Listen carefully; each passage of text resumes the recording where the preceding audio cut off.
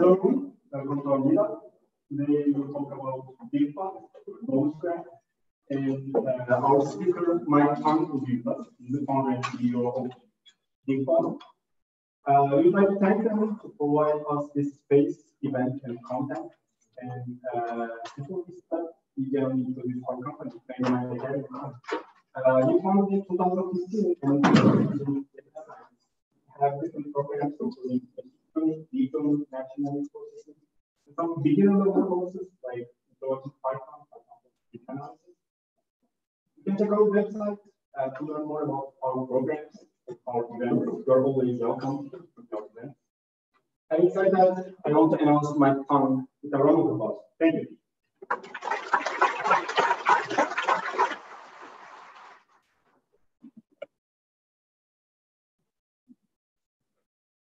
Hi, everybody. My name is Mike, like I said. First of all, welcome.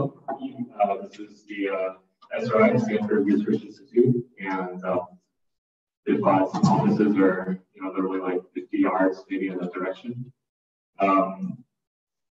Today, first of all, I want to thank Magnimind and the meetup group for bringing you all here today.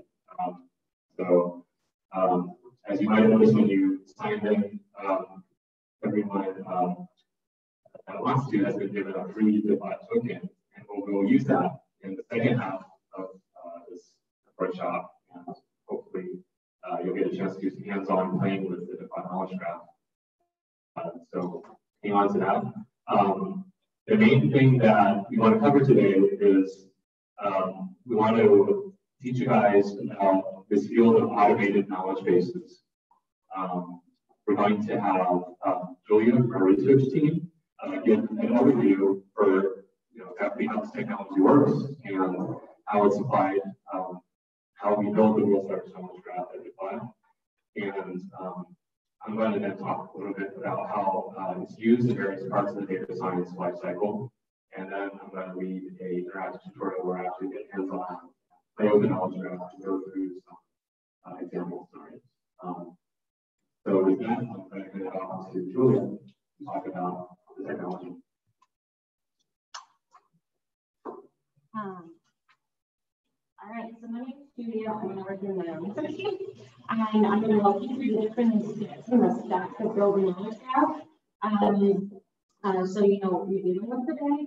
And basically, the aim of the research team is to build a map of human knowledge, the most comprehensive map of human knowledge in a graph-like structure. So how do we do that? So we start off with crawling. And a lot of people confuse crawling with scraping. They're actually two different steps that work hand in hand. And we start off with a seeds page, and we render that page, and we try to find links that link us to further pages that also include relevant information that we would be interested in having in our Diffbot knowledge graph. So you would have to imagine this is like a breadth first search through the network. And we crawl about 200 million pages a day, plus minus. And then when we have a given page, we wanna know what we're dealing with before we jump into any extraction, right? So with a given page, you want to categorize what type of page is it and what language is it in.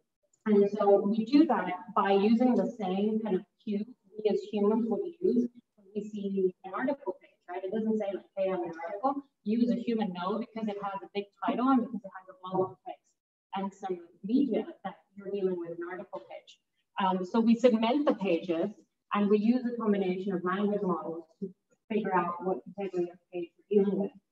So once we know what we're dealing with, we can call the relevant extractor for that given type of page, right?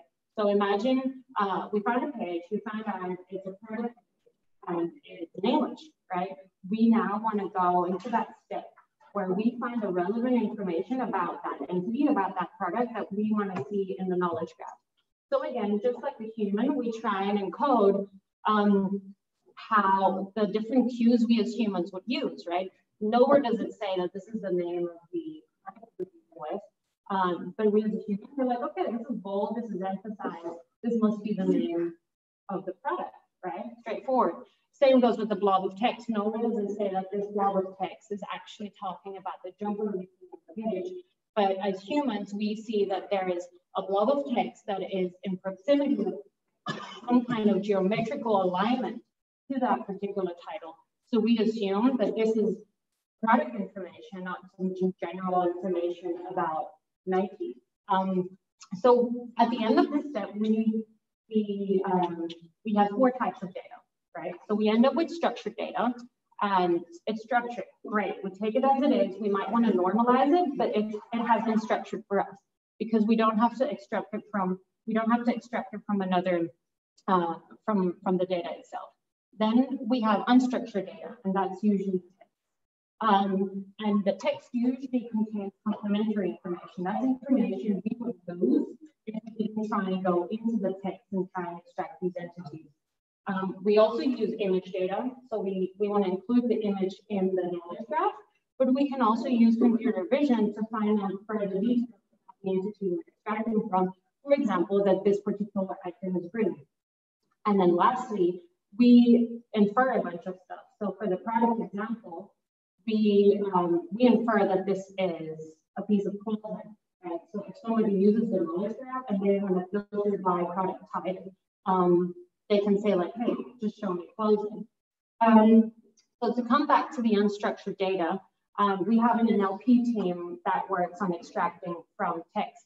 And this really doesn't do justice to the type of stuff they do, but just to give you a quick overview, so you have text from a product description or from a news article, right? And you want to get the most out of the text. So you do something called named entity recognition, which is basically trying to find the named entities in the text, right? So to give you an example, the Miami Dolphins are actually a football team and not a Miami-based animal, right? So this is something we need to find out.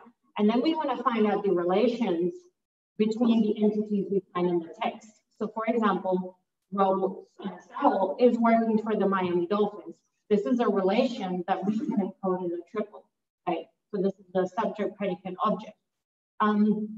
The next, one of the steps would be co-reference, right? So if you have pronouns and the pronoun has a relation, we want to be able to map that relation to the pronoun is referred to, right? So in that case, Robert Sowell was working for UPS.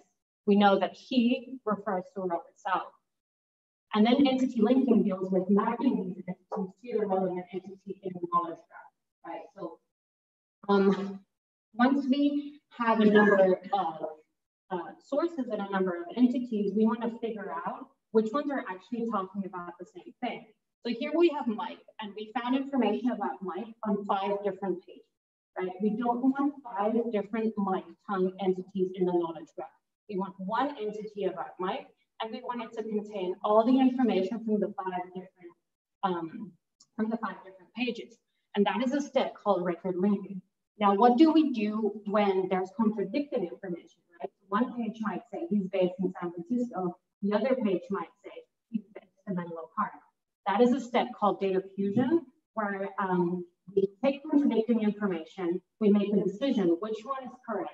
Do we discard the other fact, or do we keep it as a non-current fact? So maybe he used to live in a different location, we want to keep it. And that's how we end up with the entities we're going to be working with today. So I'm going to hand back to Mike.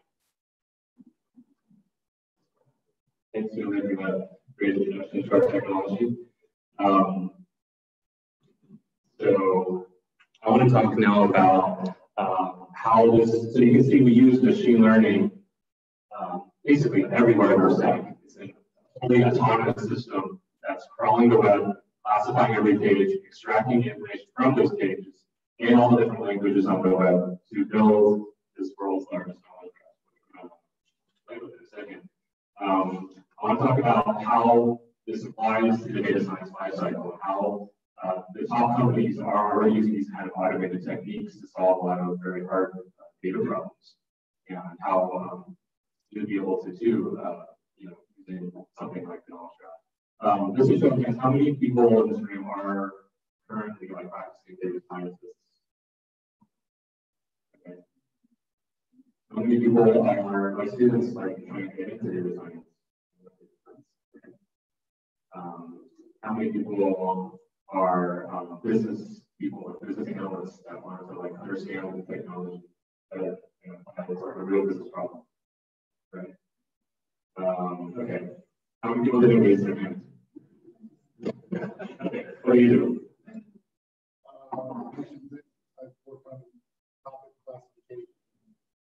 Okay, so more like the machine learning side.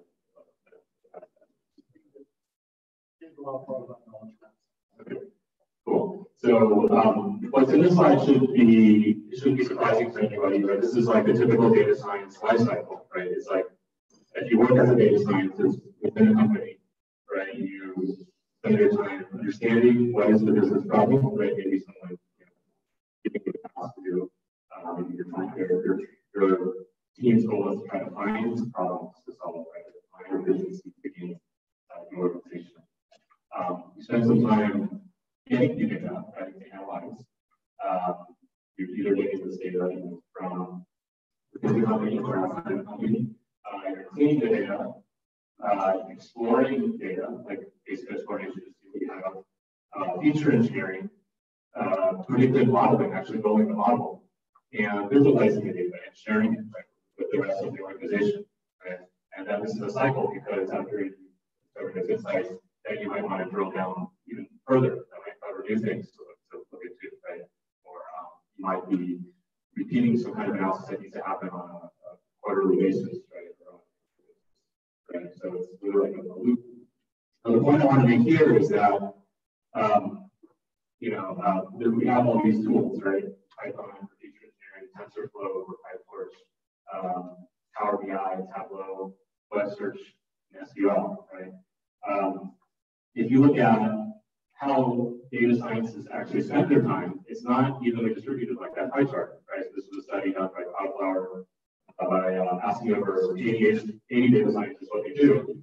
And if you can't read that, it says, this large 60% of the time is cleaning and organizing the data, that 90% of the time is collecting the data, 90% of the time is mining the data for patterns, 4% of the time is refining those algorithms, and 5% other, right? And you might think, well, that's the data scientists like you. I just have their time cleaning data, right? Although that's not true, this is what they ask. It's like, what is the least enjoyable part of data science? And it's cleaning and organizing data and collecting those data sets, right? So, we have all of these kind of shiny toys, right, that we spend a lot of attention about. And, we're TensorFlow, PyTorch, right? There's sites like Kaggle and stuff, focused on basically the part of the life cycle that we spend none of our time on, right? Less than 5%, our time is actually less than 10% of our time is actually doing that. Go work on my slides. So Diffbot is actually helping solve this part of the life cycle, the actual gathering of the data and the cleaning of the data, which you actually spend most of your time doing. And there's very few tools that can help you actually do that. This is actually one area where we think machine learning can actually have a great effect in being adopted by the largest companies, right? If you are a team that, if you're leading a team that's doing data science, that the greatest cost of doing data science is actually the people, right? Hiring the people to do it. So that's part of where the time spent is actually where the money goes to, right? And running the data science operation, right? So let's go to just a quick review of these terms, because it really showed you our process for how we crawl the web and end up at an entity in our knowledge graph. So I just wanted to make sure everyone knows what an entity means, right? So an entity is basically a real thing out there in the world, right? It's an actual person, organization, place, right? You see people here, you see products right here, this is the place. You don't want to forget that every piece of data is actually representing something physical, something out there in the world, right? And the properties are the facts, the attributes, the terms, the fields of that thing, right? So a person might have an age, a product might have a weight, right? A place might have a latitude and longitude. These are properties, aka facts, we tend to use the word terms or fields when we're talking about searching those properties. And a very special kind of property is a relation, which is a link to another entity, right? So you can see in this table here, like Disney characters, you have the type of entity, right? It would be a Disney character or like a fictional character. That would be the entity type. There's different facts about those entities. One of these properties is a city, right? So you might imagine the city itself could be modeled as a separate in another table, right? And that would be probably better if, you know, for example, like Anaheim could refer to actually multiple cities, right? In the world are probably called Anaheim, right? So just storing it as this string Anaheim wouldn't allow for that fact, right? Like modeling it as a separate entity in another table or keep that table, right? So those are just sort of like some basic concepts. We usually call the entity types and the relationships between those types and the properties the ontology. And when we're searching graph or database, we have, you know, various operators we can use for asking the world for something that's very specific. Boolean logic operators and or XOR comparison. So when something is numerical like this, you can tell one of these is greater than the other. Ways of sorting the entities, faceting the entities, basically breaking these entities into buckets, right? So it's kind of like a group by operator in SQL, for those of you that are familiar with that. There's geographical distances, so especially for places like the distance on the Earth, so that's the average distance. And there's, in addition to the physical distance in the world, there's semantic distance, right? Similarity, right? So how similar is this person to another person or this product to another product, right? And that kind of semantic similarity is often very context dependent, right? So the distance between two people would vary depending on whether I'm trying to sell to them or hire them, right? Or date them. Very different kinds of distances, right? So it's very customer specific or task specific. So how do we apply these sort of machine learning techniques to the data science lifecycle? And so in data gathering, generally if you're working as a data scientist, there's two sources you get data, right? Either it's internal inside your organization, and you know, it's either on paper or it's stored in some database somewhere. And so these tools, I guess, if you want to get that from those internal databases, or you acquire the data, that data externally, right? You survey people, you go talk to people, you do a bunch of Googling, you search the web, try to get collect the data set, or you might use like a data labeling service. And you know, each of those steps involves a bunch of manual effort, right? So with Diffbot, we can help accelerate this stage by doing automated extraction that Cody was talking about before, and by including this external source that has a lot of knowledge in it already. So the Diffbot framework, which ETL is kind of like SQL, but for the outside world. And the difference between the Diffbot Knowledge Graph and the company's internal database is the Diffbot Knowledge Graph is kept up to date by an autonomous AI system that's constantly scouring everything around the so that that database actually matches those entities out there in the real world. That's what the data and is to represent. Data cleaning, just real quick, some common problems. Why do we spend 60% of our time cleaning data, right? Data isn't physical, why would it get dirty? There's incomplete data, right? So I would argue incompleteness is just a property of data. It's not possible to have fully incomplete data. So there's obviously incomplete data like null entries, but then you might not just have enough data to solve the business problem that you're trying to solve, right? If the business problem you're trying to solve is a physical, realistic simulation of the universe, then your data needs to include, you know, information of all the atoms in the course. Be completed for that task, right? So it's very task specific. When it's incomplete, it's not matching the business requirement, what you actually need to do your analysis. The data could be incorrect, so it could be the wrong value in there or coding the wrong thing. Data entry or it's not data entered into the database in the first place. Like back in high school, I used to work as a data entry person. So if you got tired of the wrong keystroke, So that's a source of error, right? Out-of-date data, so data is usually entered in a particular point in time, but then the world changes. So that data was accurate at one point, but then became not accurate. You have duplicate records. If you want to see an example of duplicate records, just look at your contacts book in your cell phone. It's probably like mine, like a merger, being auto-imported from Gmail, stuff from like an old cell phone that was added a long time ago at different points in time.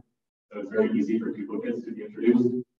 And sort of uninterpretable data. So you might not have been the person that produced the data, it might have been inherited from another team in our organization, or it might be in a totally different language that you understand.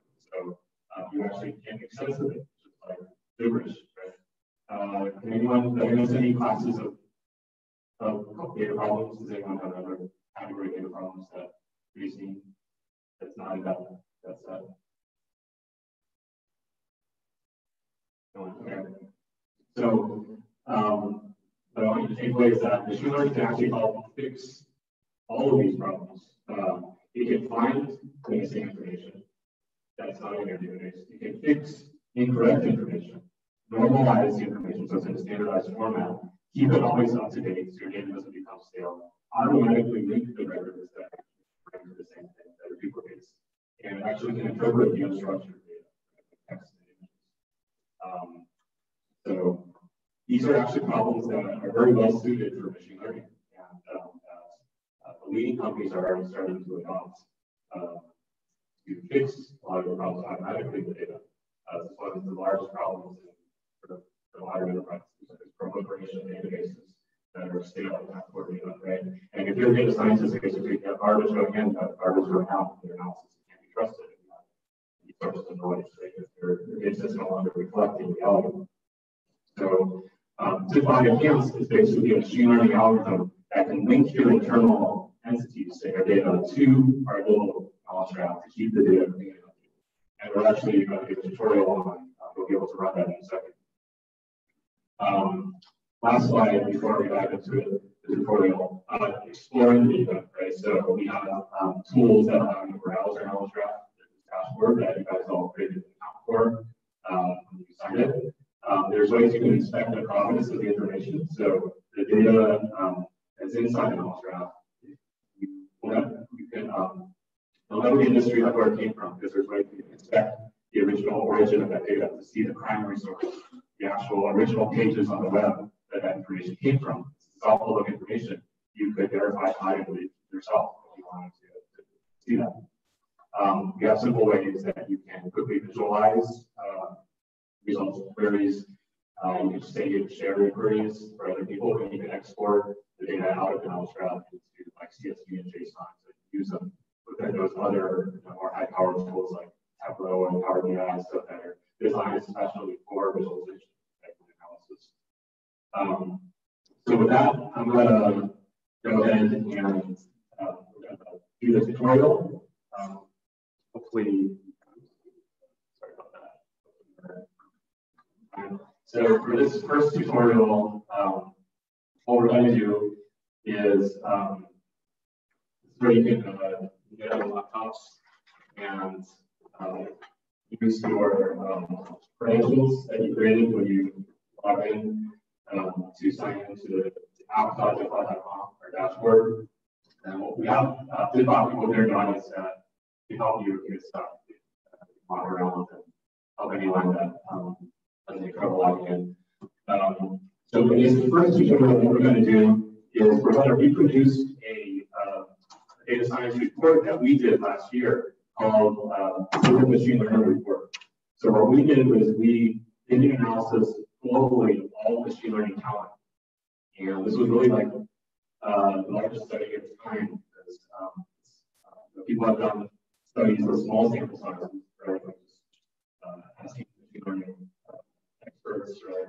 Polling. But this was really using web data. So this is the only study that has hundreds of millions or hundreds of thousands or millions of machine learning practitioners around the world, 900K or so. So obviously a different methodology, but way more data points. And we're going to reproduce that report in the next 15 minutes. but we're going to do it for the population of data scientists. So if you want to follow along in the tutorial, just go to that URL, tinyurl.com/K2tutorial. Your browser, let's say Google Doc. I'll put it up right now.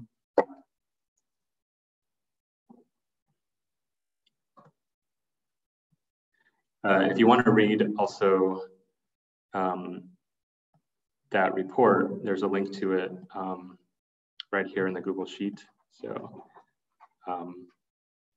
this was this study was featured in Forbes, and it was also cited by other studies.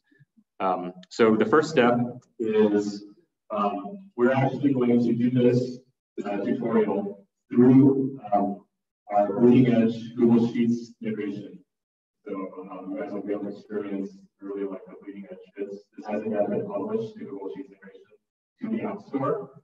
So the installation process requires copy and pasting some code, but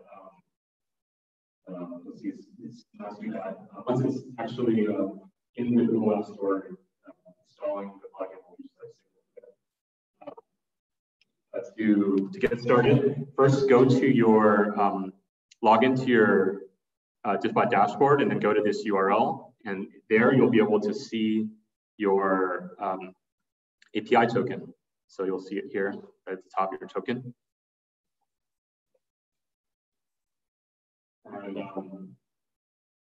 And then after that, in your token, what you want to do is basically create a new Google Sheet using Google Sheets. And then you want to go to Tools, Script Editor, and then copy and paste this code. And then just change the first line to use your Diffbot API token.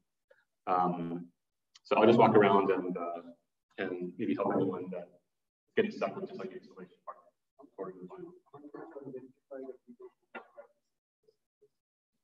So if well, that's a good question. We'll do that in step one. Basically, if you say you're a data scientist and you are on the web, you return the vector.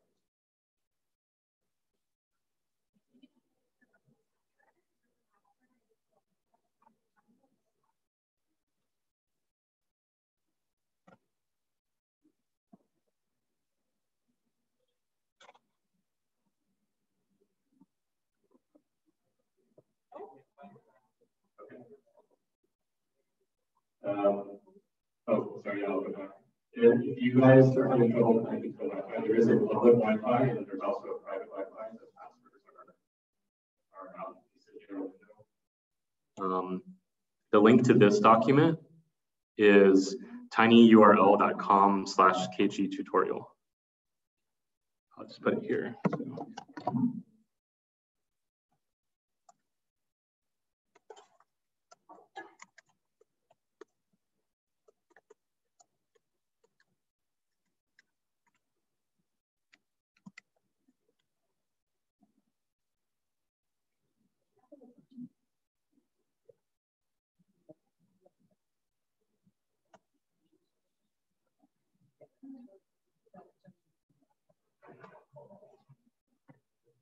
So.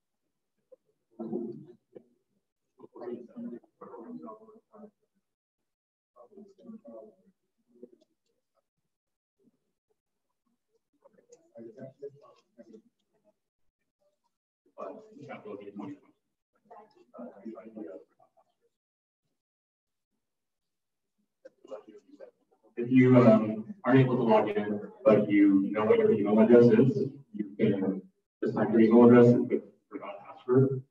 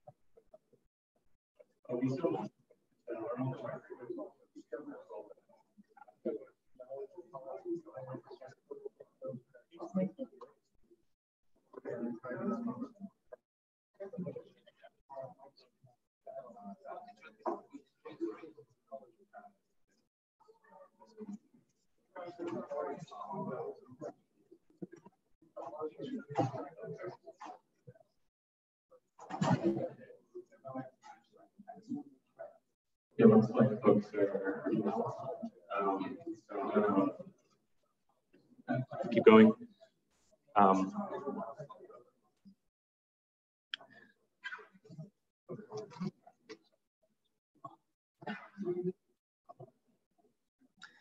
Okay, so the first thing, all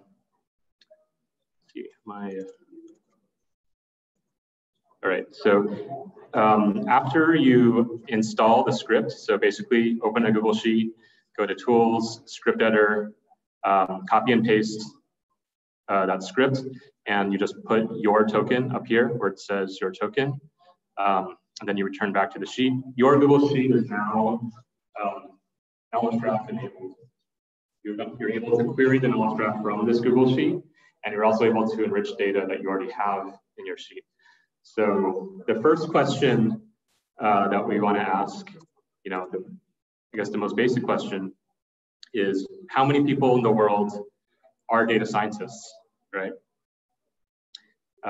We know people that have machine learning skills, there's quite a lot, 720,000.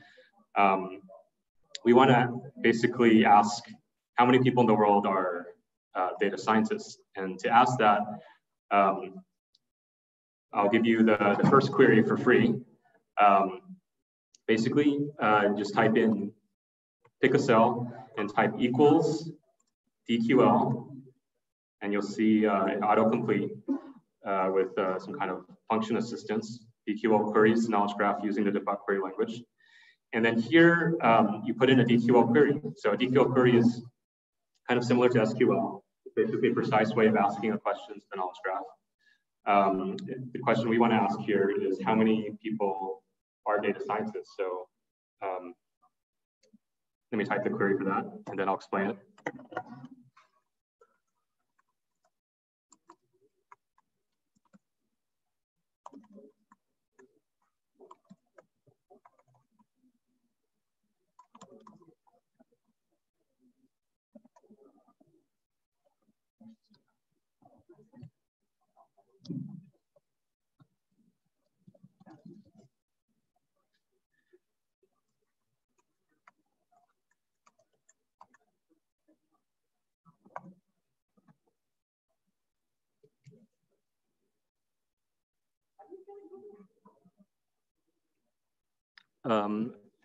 Basically, to get a Google Sheet, you just go to docs.google.com/spreadsheets. Okay. So the query here is type person. So you first tell DQL what entity type you care about.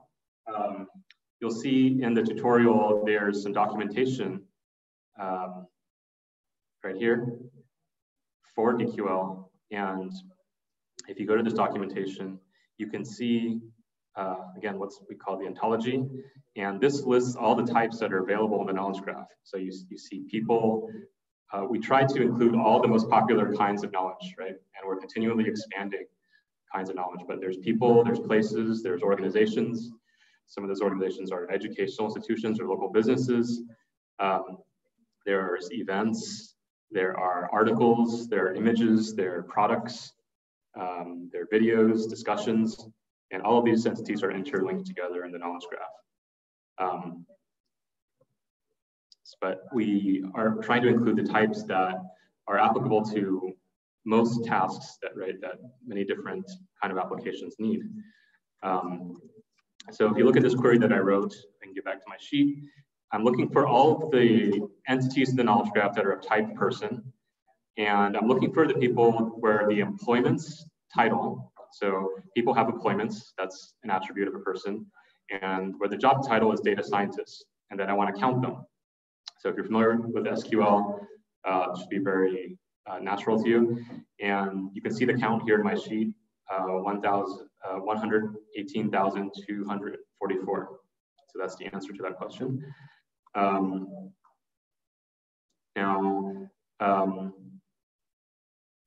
So how, let's see, would you identify other related job titles that people use for data scientists, right? Like maybe their job title isn't exactly data scientist, it's like senior data scientist, right? Or data analyst or something like that.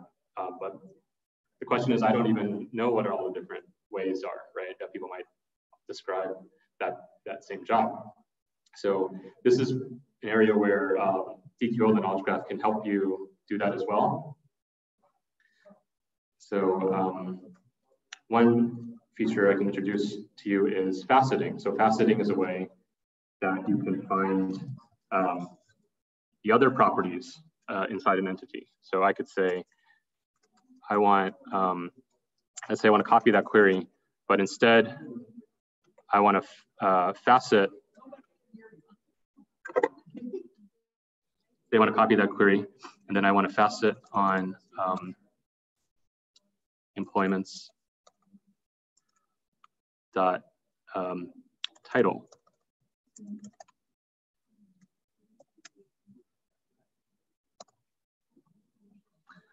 So what this is doing is it's of those 118,244 people, what are the other job titles that they have that describe them, right? So of course, data scientists are called data scientists, but they also might, there's a bunch of data scientists that are research assistants, senior data scientists, interns, software engineers, data analysts, and even software developers, right?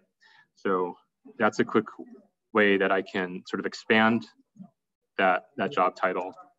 And you can see the exact counts, right, of how many people where that job title co-occurs.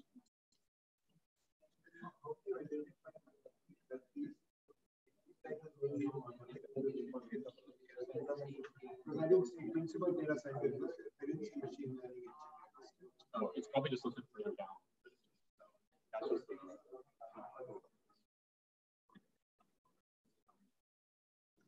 Okay, so so we've basically restricted, the whole set of people entities to just the data scientists. Another thing we did in our machine learning survey is just tell you some basic stats about data scientists, right? So let's compute the top skills that data scientists have. Any guesses as to like what's like the top programming language that a data scientist use? Python, okay. Well, we're gonna see in a second. What's the gender diversity of this field, right? We want to improve diversity, but to do that, we need to actually study it. And what's the location distribution, right, of this of people that are data scientists, right? So, so I showed you a second ago the faceting. I could just copy and paste that again and facet it on. What was the first thing I wanted to know? The skills, right? So let's see if we were right. Some people said Python. I think I heard pretty loudly. Let's see. So I want to facet it, and you can facet it on any property in the knowledge graph. So to see the list of all the properties, just look at the documentation. There's the ontology listed there. But I want to facet it on the skills first. So let's do that.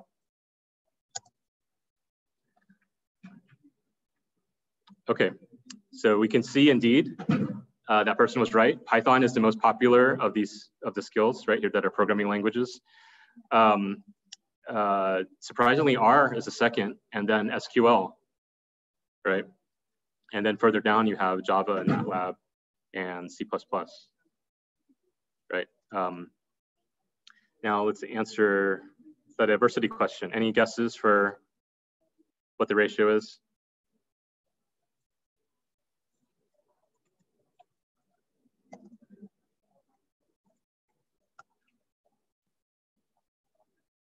Oops. So I need to, I'm just using the properties that are in the documentation. So you can see here, interesting. So maybe I can chart that to make it.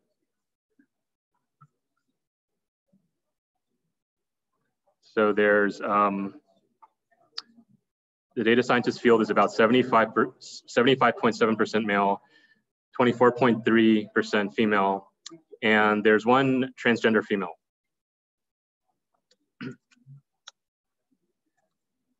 Okay, let's go back to the tutorial. All right, so let's move on to more sophisticated things. So you can imagine it might have been really difficult to produce this kind of research, right, with manual research or surveying or looking for. You wouldn't get at least these large sample sets or these data points. One of the slides in our machine learning report is the per capita distribution of data scientists, right? So we're not looking for the absolute count of data scientists in each country, but we're looking for what percentage of that country population is data scientists, right? So how can we do that in a simple query, right? And our hint is we can use the connected entities property of the knowledge graph. The fact that, you know, like I was showing you in the Mickey Mouse example, the location itself is also an entity. It also has properties, right? Like a population, for example, right? So you can see in our knowledge graph DQL documentation, if you look for places, you know, there's administrative areas, there's landmarks. So one of the properties of an administrative area or place is its population, right? So I'm gonna do that. Let's see, maybe I need a new sheet to not run out of space here. So maybe I want to start out with my query again. And this time I want to facet by the location, let's say the name. So, sorry, maybe I want to get the country. Okay.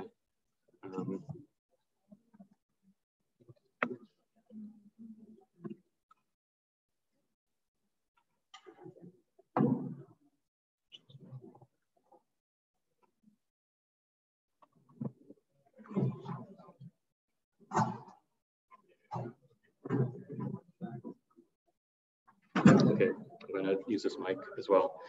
So you can see here, what I'm doing is I'm faceting the whole set of data scientists by country, right? So obviously, there's a lot of data scientists in the US, but we're more interested in what's like the per capita distribution, right? So what I can do is take advantage of the fact that every entity in the knowledge graph has an identifier, a unique identifier, and I can use that identifier to look up that entity and get those properties, right? So I can say, I can get the Diffbot identifier for that country by just using an ID. So these are the Diffbot identifiers for that country. And I can then build a query. So let's say DQL, where I get the population. So I want to get type a place where the ID of that place is, so I'm going to concatenate that with the ID. And that'll give me the ID right there. And then I want to, which fields do I want to show in this table? So I want to get maybe the name of the place and the population. right? So that DQL query will help me decode this identifier, right? So that, you know, that identifier is United States, and that's the population of the United States, right? So if I want to do that for all of these, right, I can just reproduce that, copy and paste. So here I get the populations of all of these identifiers. And there's some interesting patterns here, right? So this is not in the same order that this is in, right? So let's say I wanted to get the per capita. I could basically take this, which is the number of data scientists, divided by that, and that would give me the per capita percentage, right? So if I wanted to visualize that, I can see right here that, you know, surprisingly, the Netherlands has the largest per capita distribution of data scientists, right? Even though the United States is the top of the list in terms of absolute number, the Netherlands actually has the greatest percentage per capita.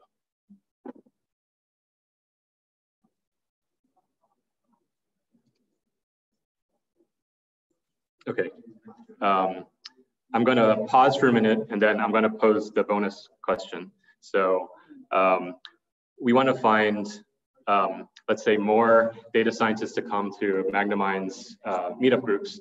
So we want to find the list of the top employers of data scientists within a 50-mile radius of this location, Menlo Park.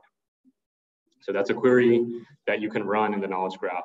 And you can not only get the list of the people, but you can get a list of those companies. So I'll pause for a minute to walk around, help people that might maybe struggling to follow along, and then you can work on that, and then I'll share how to do that.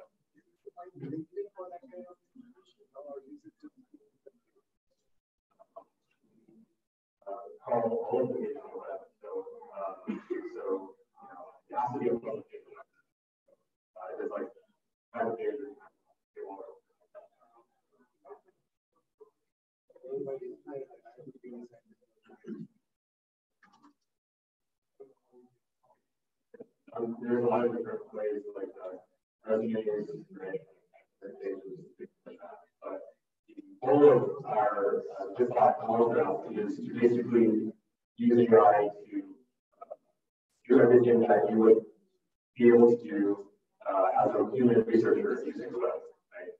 So it won't go beyond and like get information that's private.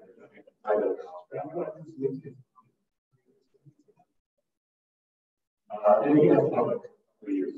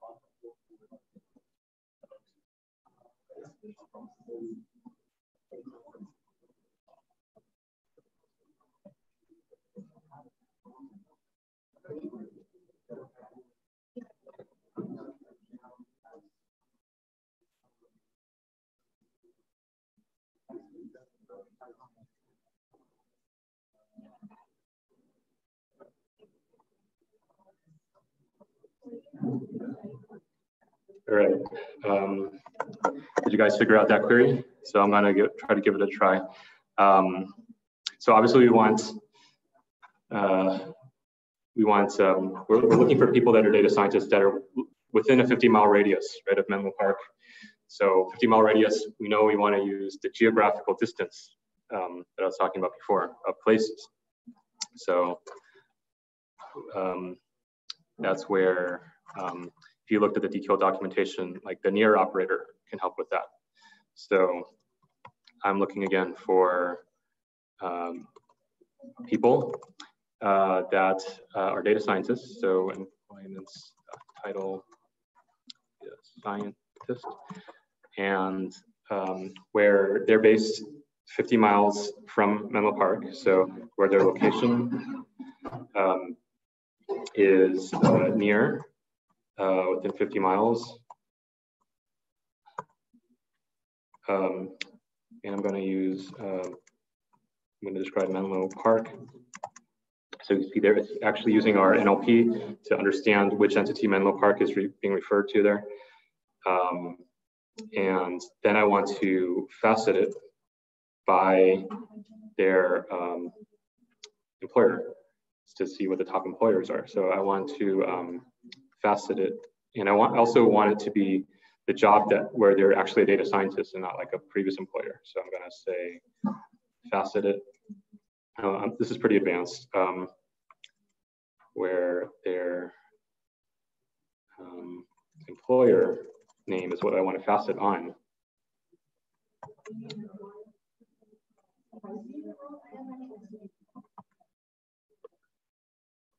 Okay, and so let's give that a try.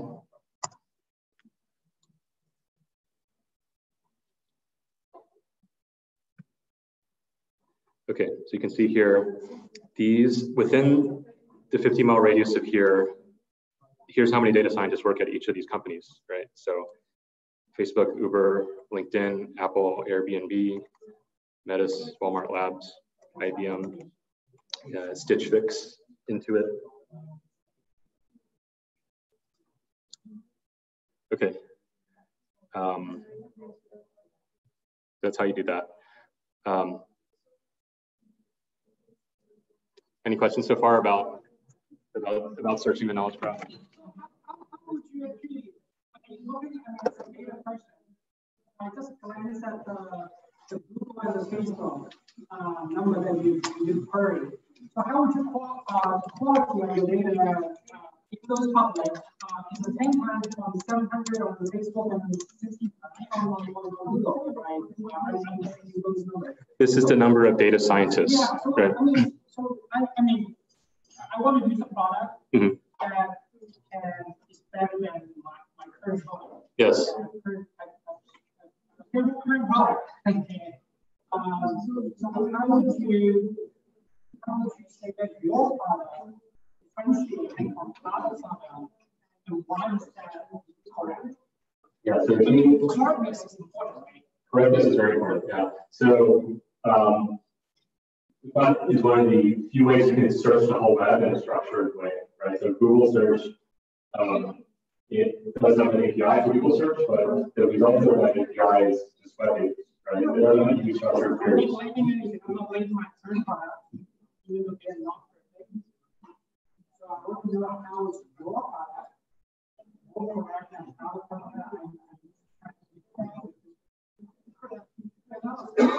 Yeah, I'm sure why it's better than Google search, but it's there aren't actually a lot of ways to compare it to, where you can actually do structured queries around entities. Now, the question you have is that how do you know that that is accurate? Like whether or not, like if there's like 114 data scientists at Google, you can.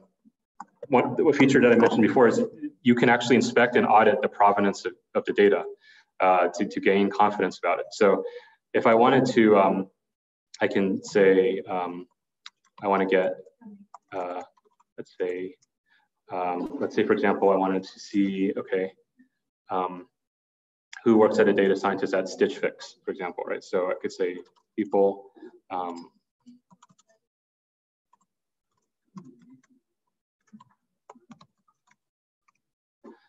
and I'm using a feature of DQL, which is called a nested condition. So they're employed at Stitch Fix and their title is data scientist. And let's say we want to show the, I think this is a good opportunity that I could show you the dashboard and how that makes it a little bit easier to form queries. So that I was showing you earlier the Google Sheets, but you can also form the query here in the dashboard, which you guys have access to. So I can say, I want people that are employed. The employer's name is Stitch Fix. So that's an alternative to writing a DQL query. The DQL is more powerful though. I can say, where you can see that in the dashboard, there's an autocomplete that uses the ontology to help you fill in these fields. So let's say data scientist. And so you can see here, data scientists. So you can look at the data. You can see here they have this person's LinkedIn, GitHub profile, Crunchbase profile. You can go and look at the original sources. So I could go to like Crunchbase, for example, and see here that it says here on this page, right? So this is where the information, it read this. So it's data scientist at Stitch Fix. So this is like agreeing with what it says there in the knowledge graph. So there's like a degree of transparency and kind of explainability where you can see where the actual fields and properties came from in the knowledge graph.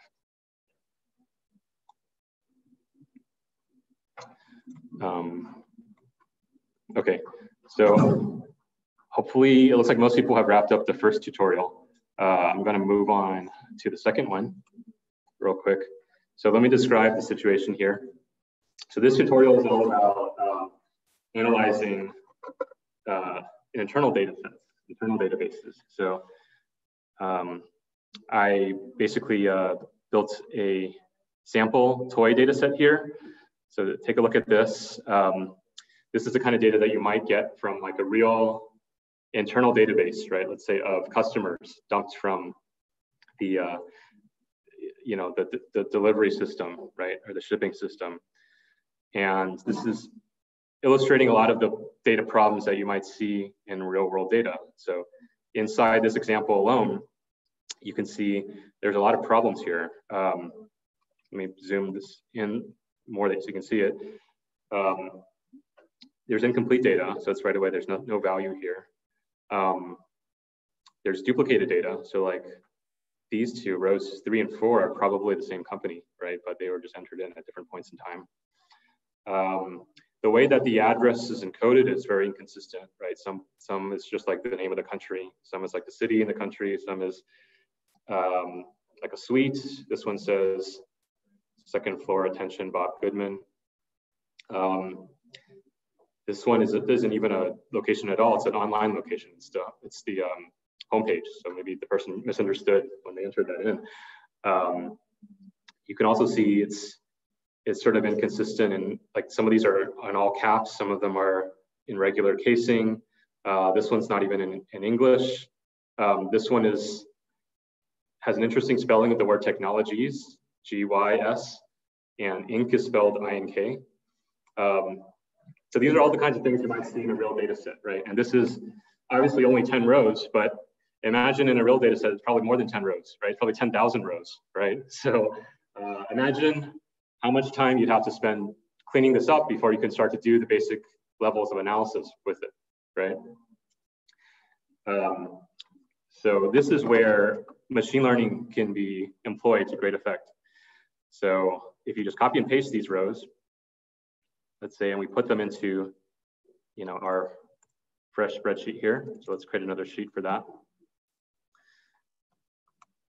And see, it's so messy that it doesn't even copy and paste correctly into the spreadsheet. Okay, so, all right, so this is what the data originally looked like, right? And let's say this is the customer, the company name, let's say, and this is what the address should be, right? But we need to clean this up a lot, right, to make this useful. So how can we make this look better and fix all of these, basically these 10 categories of different data problems, all in one fell swoop using machine learning? So we're going to use what I mentioned. The answer, of course, is to use enhance. So I'm going to do enhance an organization. So you see that's built in here. And what I want to get is a clean, let's say an ID in our knowledge graph, the name, the location. You can type in here any field that's available in the knowledge graph. So I also want to know, let's say the homepage of the company. I want to know the industries of that company. I want to know the, let's say the number of employees in that company. This is all information that I wish I knew. Basically, this data set's incomplete. It doesn't have that information, but I can automatically, like magic, fill it in. What am I providing enhanced? So I am providing the name. I don't know the URL, so I'm just going to leave that blank, and I have the address. So you can see here, and let's see if I can copy and paste that. So we've got basically the original noisy data on the left.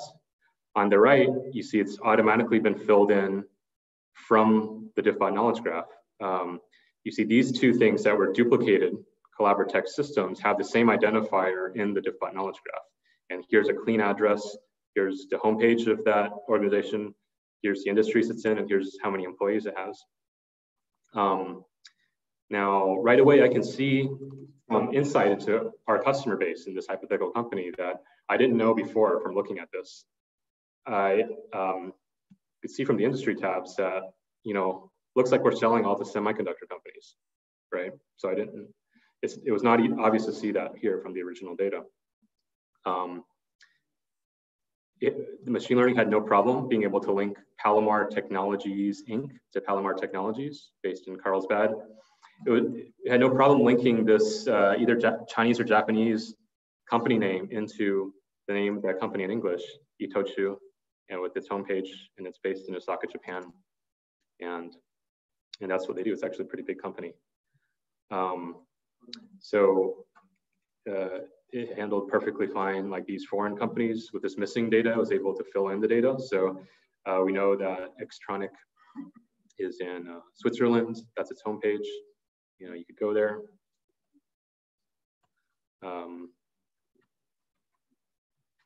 So imagine how much time it would have taken you to research all this yourself and fill this in, right? And especially in a real database where you have 10,000 of these, right? It might have stalled the whole project. Let's say I wanted to make this a little bit more visual. So I could say I want to get through DQL the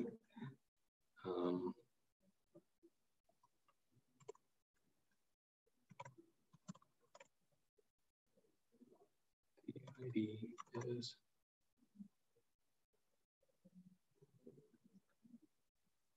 I'm going to try to put the company logo here. So wish me luck.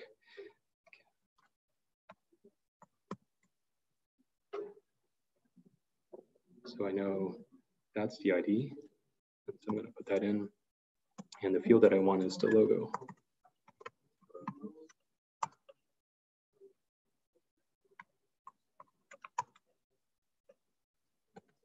Okay. So you can see that's their company logos. These are obviously the same company. It's pretty easy to see that visually.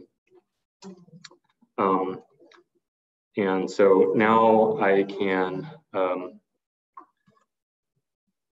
answer some simple questions now, right? In this newly enhanced and clean data, that'd be very difficult to answer in the original data, right? So, for example, you know, what can we say about what these customers have in common? Well, it's obvious they're all semiconductor companies. Okay, so now the sales team wants to know, how do we segment all these companies by company size and selling geography? Okay, we have that information here now, right? So I could easily apply a distribution and use that to assign these accounts to different teams.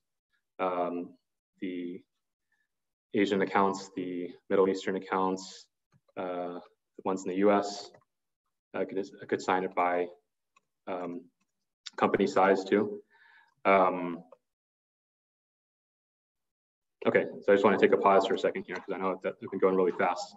But you can see that just like basically by running 2 queries, I've totally cleaned up the database and fixed all 10 categories of those data problems, right? So it's very powerful technology. So here's 2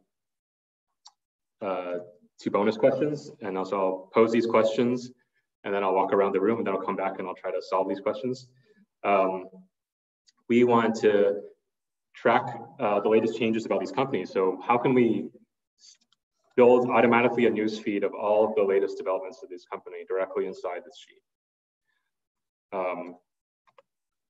And can we find more similar customers to these? We know that these are semiconductor companies. How would we fill in and identify other prospective companies that are also semiconductor companies that seem to have like around 50 employees? That seems to be our sweet spot here. Okay. So I'll walk around and help anyone that's having trouble.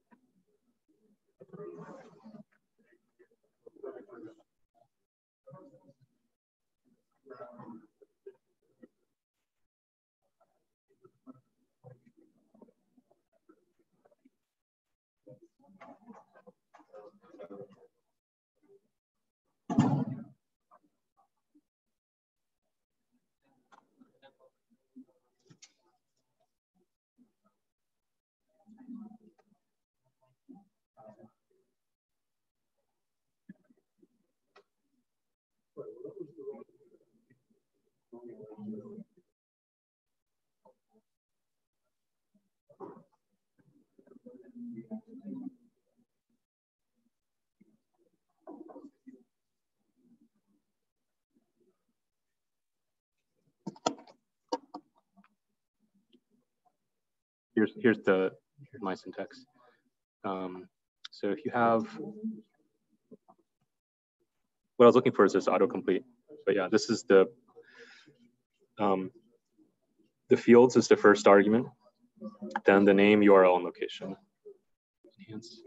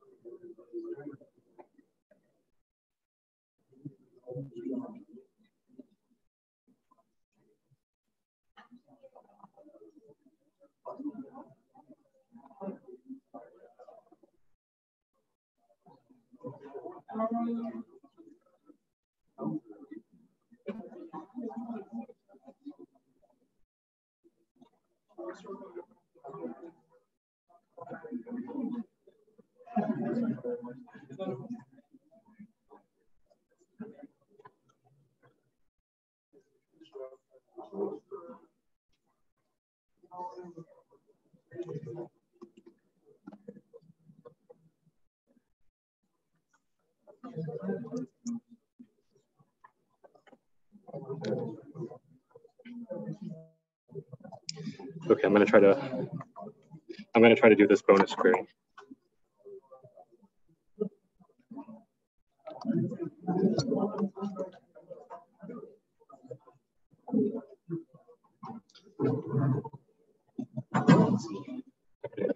So this is a pretty tricky one, but I'm going to try to build a newsfeed of these companies, some of which seem quite obscure. Okay, so the first thing I want to do is, these are the entity identifiers for these companies in the knowledge graph. So I want to get all those into a query. So I'm going to say, I'm going to join it.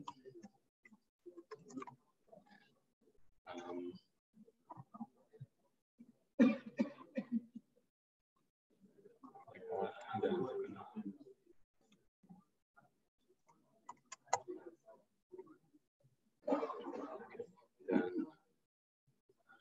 going to make a DQL query, which is a concatenation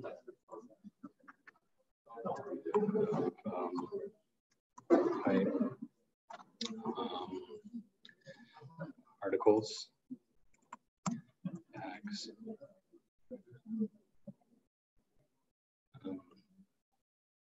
Actually, let's see if that's right.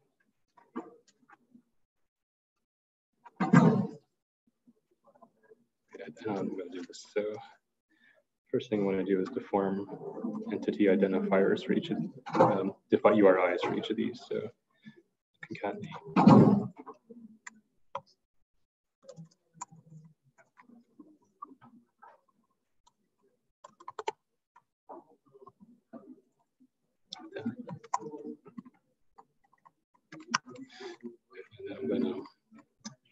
join this.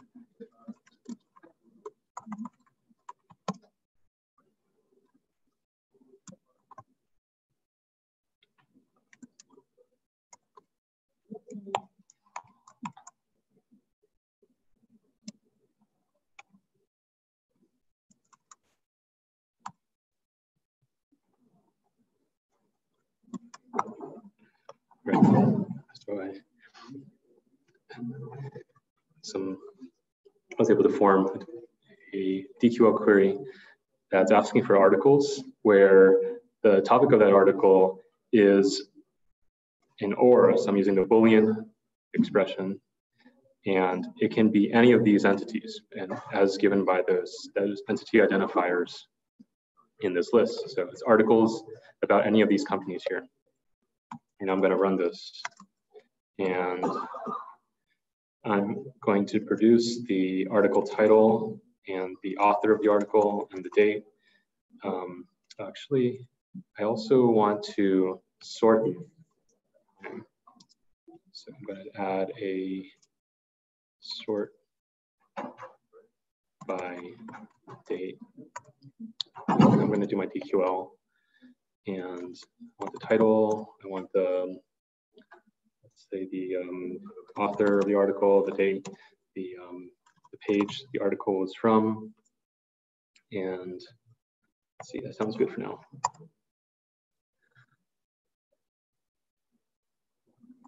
Okay, that wasn't good.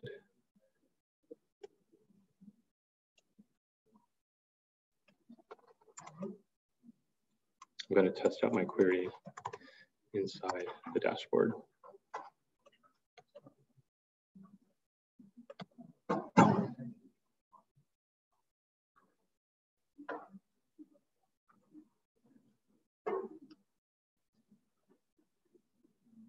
Oh, there we go. Okay. So why is there, oh, I guess there was a Japanese company in there. So these articles are all about our hypothetical customers inside this example. So if we were to look at one of these articles, this is about Itochu, which is one of the customers in there. And we were able to access this information even though it's not in English. So it's a multilingual technology. Now they seem to be, a lot of the news seems to be about it.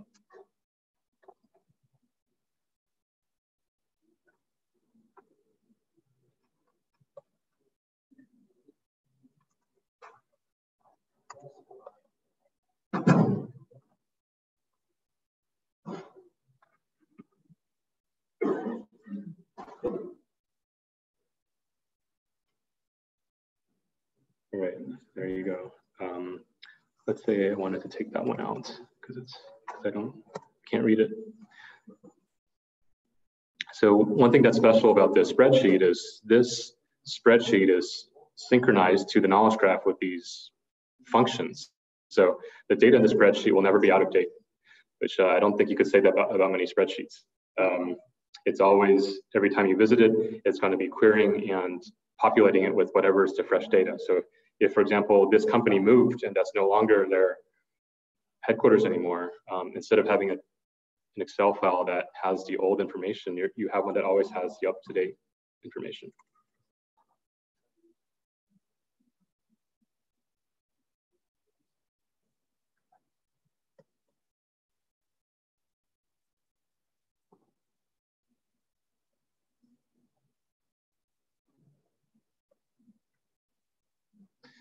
So there you go. So these articles are all of the articles about this set of companies sorted by date. So I just have like a news feed here now. I could read these.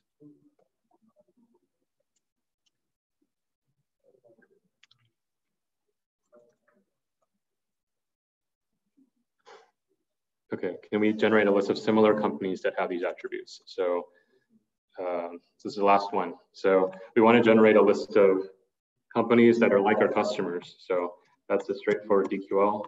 I want type organizations where the industry, let's say, let's use categories. Name is, sorry, it's semiconductor, and where the company size, so let's say the number of employees is at most 50. These are really small companies. And let's say I want to know the company's name, location, kind of these attributes I already have, so the home page. Let's see what else. The description, maybe.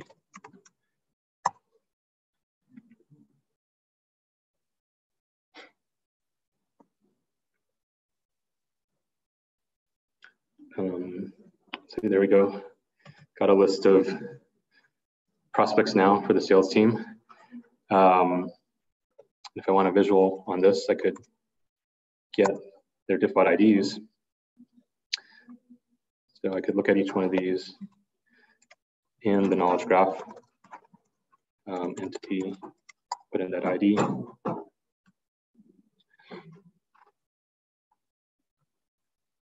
And so I can now do some very simple data exploration. So I can browse this company. I can see articles about it. I can see who the founder is.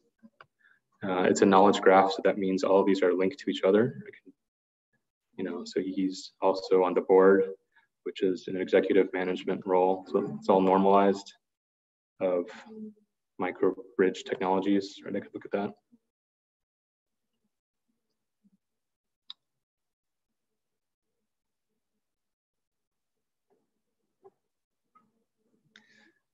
So yeah, that was, so that's the end of the tutorial.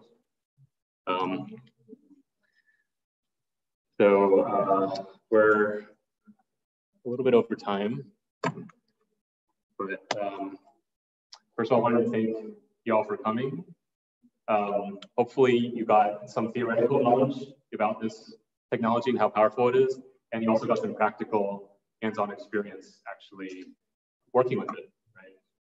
And you have a Diffbot token you can play around with as a starting point. You can use it for your personal use, right? It would normally be a startup tier level, the tokens you guys all got, so that would normally cost $2.99 a month, like over $3,000 a month, a year. Yeah, I just want to thank our meetup organizers, Magnimind, and organize my assistant here and Julia getting the presentation earlier about what we're doing. So, if you have questions about either the tutorials or about the technology itself.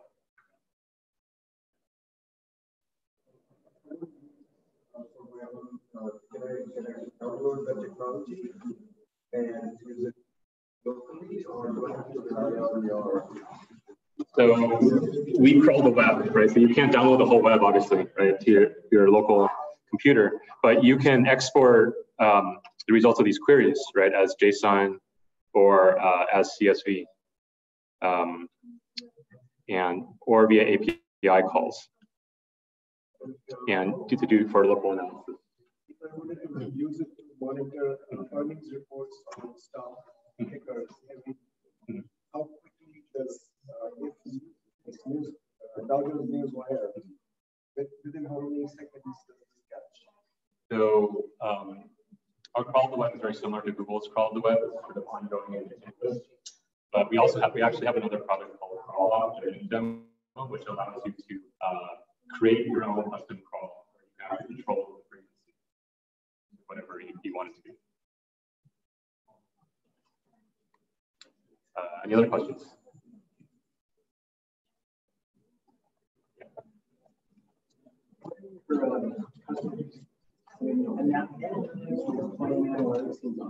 Yeah. But can I integrate this into a product? Yeah. Let's say I want to build your solution.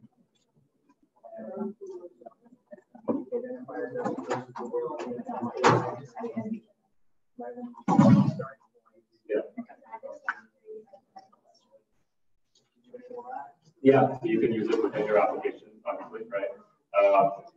In terms of our customers, you can imagine it's quite broad, right? So it's providing basically knowledge as a service, right? It's like a really fundamental primitive like computation, right, or storage. So we have around 400 customers, people building consumer applications, right? So people using this data within probably a lot of popular consumer applications might be like Snapchat, like paper articles, for example. We use it for like intelligence and intelligence, and then a lot of B2B or business applications. So beyond analyzing company data, like the example I showed you, for marketing purposes, for sales, for recruiting, for procurement, or to automate market research. Right? So combination of people using it, buying seats, inquiries directly, and also being deeply integrated within applications behind the hood.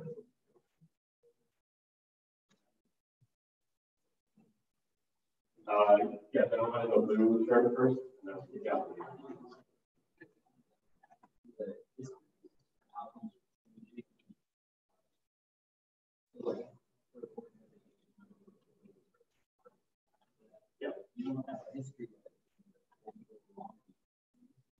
For certain facts, we do have the history. So, for example, like your employment history, right? It's not just your current employment, but it's there's actually on that fact you can look at JSON. There's the start date and the end date of that fact, right? And there's also like the contents we have of that fact. So we don't have that available for every single fact, obviously. But for the ones that are available, you can facet over time. That's another popular use case as well, study trends, right? So for example, instead of knowing the number of data scientists in the world today, you could actually construct a query that calculates it over every decade, or every year, or every month, actually, to see the patterns of how that field has evolved, and how the talent has moved, like counting companies. Yeah.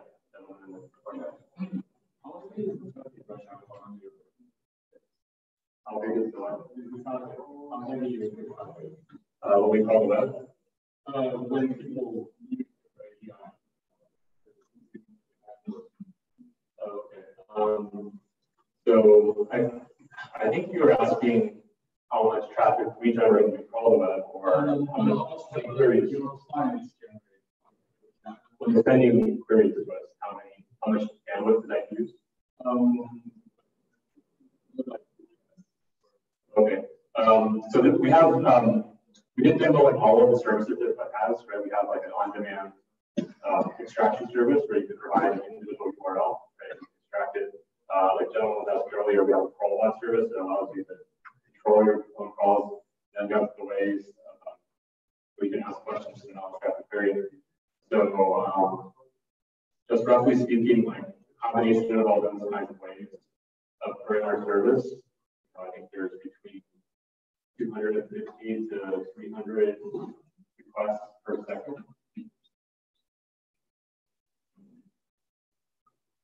Well,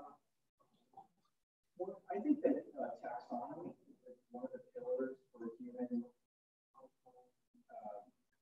accessible knowledge, accessible to human brains. I'm just wondering, like, what is your relationship to taxonomy? Like in the examples you showed, like the taxonomy needs to be defined because as writing the queries, you're actually structuring the taxonomy as you go along. Yeah. And then I saw some in the last stuff, like your entities have sort of hard code, like a basic structure. Yeah. So taxonomy. Yeah. I'm wondering, how does taxonomy fit into this framework? So taxonomy itself is actually a really interesting application or output of our knowledge graph as well. So we have a hybrid approach. So we have top level types, right?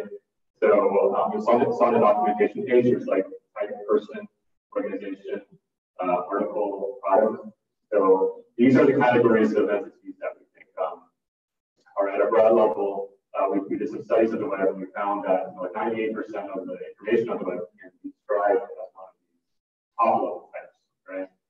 The lower level types in our ontology, the people at Diffbot can't cover all of them or model them all explicitly, but that's where it's actually a very active area of research where we want to use machine learning to automatically learn what are the lower levels of the tree of knowledge, right? And so for those lower levels, like, for example, a company's industry, right? You might have very high level industries like manufacturing, software stuff, super low level where it's like IoT or particular kinds of chip or something like that, where we're not going to be able to cover that area of knowledge, but machine learning could automatically learn that, right? That's an active area of research. So how can you observe from all of the data that we gather, what are the ways that other human beings describe the world? It's an active research topic, actually, which a lot of companies are interested in Diffbot because of our ability to structure that automatically. And so the way we think about the internet is really like the world's largest man-made sensor. People put content on the internet about entities that they care about. So the internet is a natural way to bias it towards the things that human beings find useful, the categories of knowledge that they care about.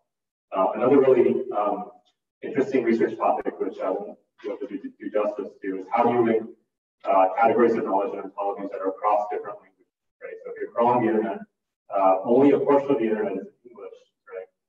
But there's also a huge portion of Chinese, Spanish, Italian, and German, and we have multilingual NLP, so we can classify visually the pages, the person page, individual information, even if the page is written in non-English, and then we have NLP that can read the information that's in the other language.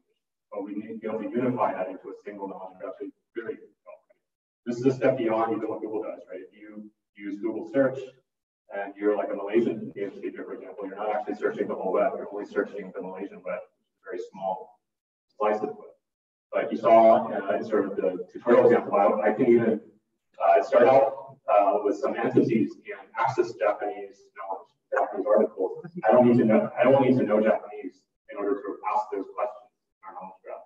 And that's because of our ability to unify languages from entities. So it's really interesting if you think about like medical knowledge, for example, right? There's Western medicine, there's Eastern medicine. What is the intersection of the entities? That's part of that don't intersect. And how can machine learning build a unified knowledge graph in an objective way?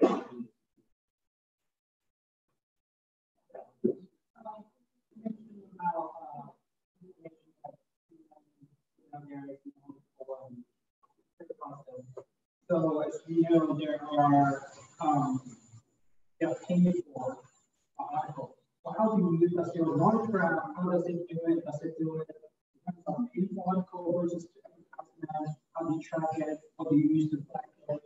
And along those earlier question about time, how do you use the taxonomy over time? How does that change? That's just the tip of the tongue. To say not all pages are good.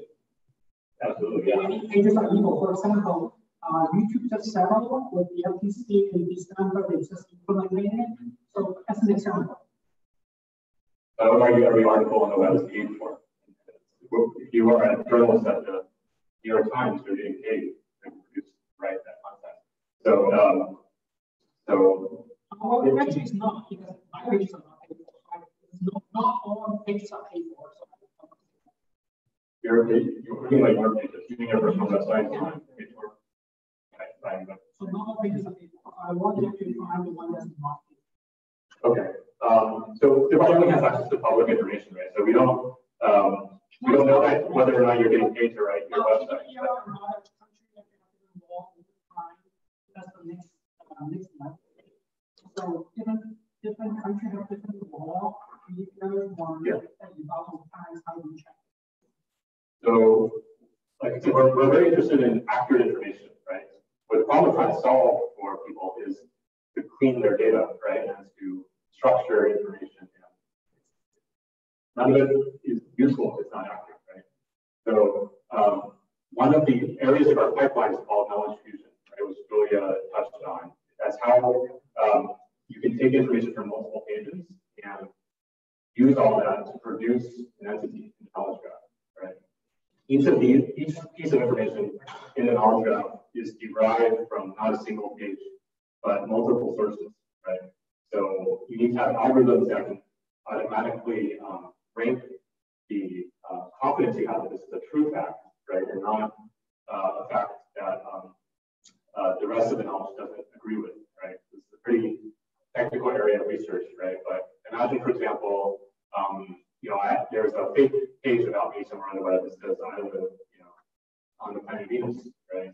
How does that not get part of the knowledge graph, right? Our algorithms would say that is very unlikely, with a very low confidence on it, because it doesn't agree with any of the other pages on the web, right? And also, you could use things like ontological reasoning, right? So that planet Venus is millions of miles away from planet Earth. It knows I work at Diffbot, which is in California, the United States, on planet Earth, right? So you can score that as a priori very unlikely to be true, right? So there's a degree of confidence about each of the statements out there in the web that we are trying to objective sort of kind of automate the process of human research. And so, for example, just use a hypothetical example, right? Let's say someone's trying to like influence the next election and puts like a fake WordPress blog up and has all these fake news articles, right? We would assign a very low trust to that new origin that we call discovered, because that information, first of all, we can use the time aspect, right, to know that that was just a newly formed domain, right? So there's no history of that, and it also doesn't agree with facts from the rest of it. So we call that knowledge-based trust. Yeah.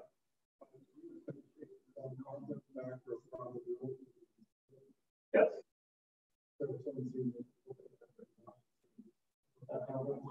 You can, yeah. We make it available to our customers, right? So you can audit see. So you can download there's different modes. There's the regular JSON mode, and then there's called JSON Extended. What JSON Extended gives you is the original primary sources to each fact that has metadata, so that you can check it. And it also gives you the confidence score number you can do. Yeah, I'll do the side first.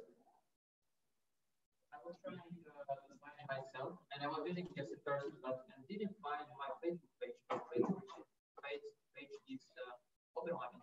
Why didn't find it? Okay, so you tried to look yourself up in an object and couldn't find it. Person and my name. Okay. It just might not have called that page yet, right? Or it might just be that there could be many reasons something is not in the graph. It is public information, right? So it's like you said behind a login, and if it is, then it could be that we haven't crawled that page yet in our crawl web, right? We actually have a mode as a more advanced option that allows you to force a refresh using a particular origin. So you can actually, you can take any entity in the knowledge graph, and with this special mode, you can fetch all the original pages that entity was built from, and you can fetch them. It doesn't use a model to recompute that.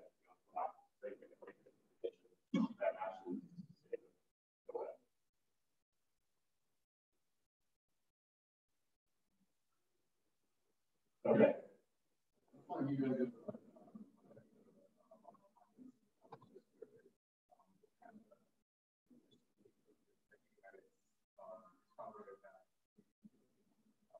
Yeah. Well, I think the interesting thing, running an AI company with sort of like a fundamental primitive, like knowledge to serve, customers surprised us with interesting ways they can use it.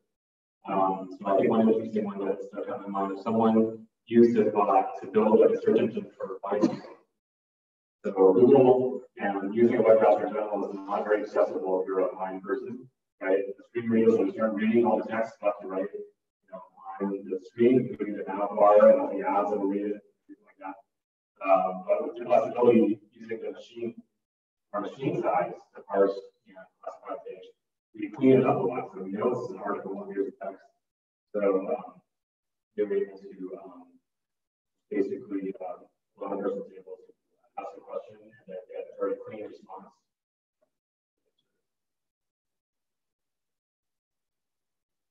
Okay.